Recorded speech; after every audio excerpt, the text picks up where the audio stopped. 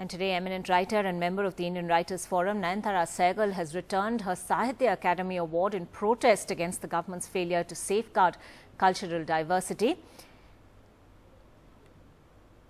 and protect those who dissent from the ruling ideology of Hindutva, according to her statement. She spoke to us a short while earlier. Under Modi's government, India is going backwards.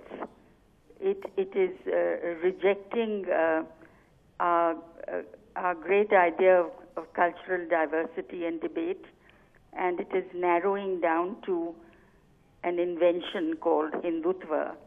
And under that ideology, there's a rising tide of intolerance and violence. As you have read, as we have all read in the papers, writers have been murdered, others are being threatened, some are being persecuted, many people have been marginalized, and a lot of Indians are living in fear of what might happen to them. They are not being protected. The Prime Minister is absolutely silent. He has uttered no word of condemnation. The country wishes the Prime Minister to make a statement because the situation is getting more and more serious.